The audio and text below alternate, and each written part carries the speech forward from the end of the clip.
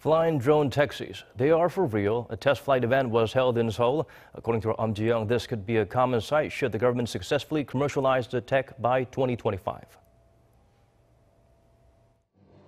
With propellers spinning, an electric-powered pilotless drone taxi took off into the sky above Seoul for the first time for a 7-minute test flight over the Han River. The Ministry of Land, Infrastructure and Transport and Seoul Metropolitan Government jointly hosted an event on Wednesday to present the technology. The government is pushing to commercialize urban air mobility by 2025. We are holding this demonstration in order for citizens to actually see the development of UAM. The ministry said that between now and 2040, the drone taxi and the new transport system will create around 160,000 jobs and have an economic impact of $20 billion. At the event, smaller drones also delivered letters and presents to the attendees.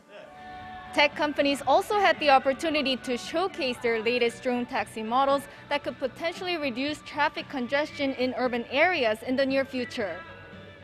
It'll only take 20 minutes by drone taxi to travel the 40 kilometers from Yeouido, Western Seoul to Incheon International Airport, a journey that usually takes an hour by car. And as the technology develops, drone taxis will become more affordable. I think South Korea, we have a very strong government. The motivation, they are very motivated. They really like to help the industry. Korea has a really good component technologies like batteries and motors. And so I think we are quite well posed.